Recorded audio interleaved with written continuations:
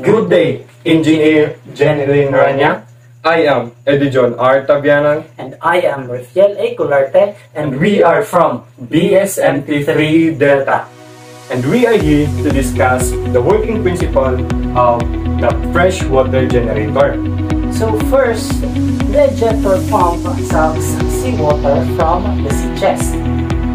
At this point, these two main valves are open. At the moment that the ejector pump sucks seawater, the seawater will automatically discharge to the condenser. And some seawater in the condenser will be traveled and entered to the evaporator. And other portion will be discharged overboard. Those seawater that entered this chamber, which is the evaporator, will commence the evaporation or the boiling process. So, partner, the question is, where can we produce the heat? Partner, the heat that we will be used comes from the cylinder liner of the main engines. These are heated liquids that comes from the combustion process. These heated liquids enters in the ended valve of the jack water line. They passes through this pipe and enter the evaporator with 70 to 85 degrees Celsius of temperature. And once the heat is being utilized by the evaporator, it will now exit the chamber and pass through this pipe and be discharged by the outlet valve of the jack water line, and those output will now proceed to the main engines. So, partner, how is it possible that 70 to 85 degrees Celsius is enough to meet the boiling process of the seawater? Partner, it is really not possible. We all know that the boiling point of the water at normal atmospheric pressure is 100 degrees Celsius, which is opposite to 70 to 85 degrees Celsius.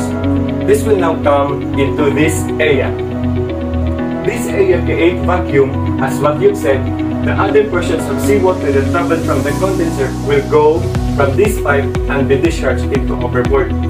Once the water enters the smaller pipes in this area, it creates vacuum pressure. This vacuum pressure leads these pipes to suck air or gases from the condenser, making this area of the seawater with less in pressure. Less in pressure, which means it will be capable in boiling in 70 to 85 degrees Celsius of temperature. So partner, once the seawater in this evaporator is being evaporated and formed into seawater vapor, it will seek passage and it will pass through this area. This area is called the demister. The demister serves as the filter of this separator. This separates or eliminates vapor into a pure vapor and vapor with salt content. This pure vapor will proceed to this area, the condenser, while those mixed with salt content will be collected in this area, and this will proceed to the air bin and will be discharged overboard together with the water flowing into the air bin reductor.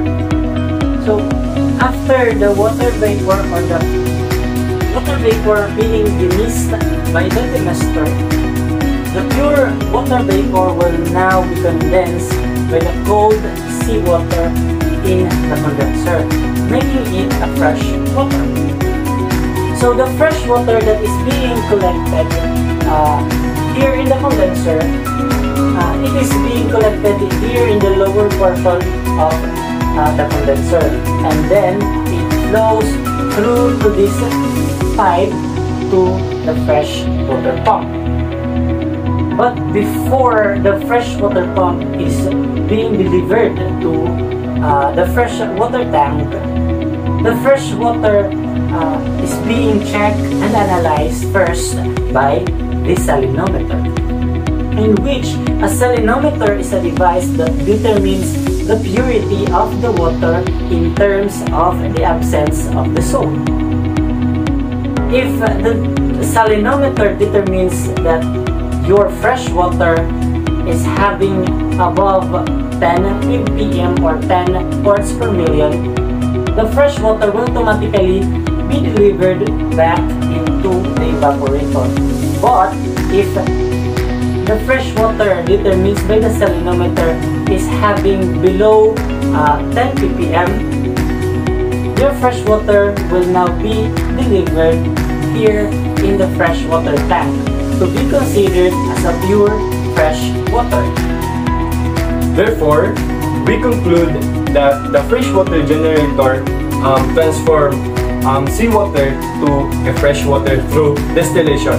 We all know that the distillation process consists of condensation, which is the condenser, and the evaporation, which is the evaporator. That's all. Thank you and God bless.